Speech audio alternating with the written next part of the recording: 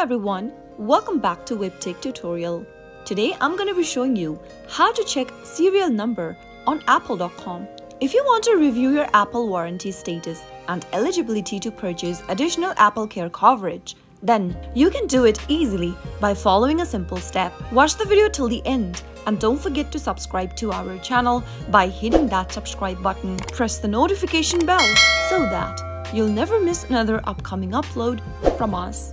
Simply go ahead and open up a web browser and then in the URL box type in checkcoverage.apple.com. Perform your search. In order to end up on this page, now you need to enter your device's serial number that you'd like to check. If you're using iPhone, simply go ahead and open up settings from your iPhone.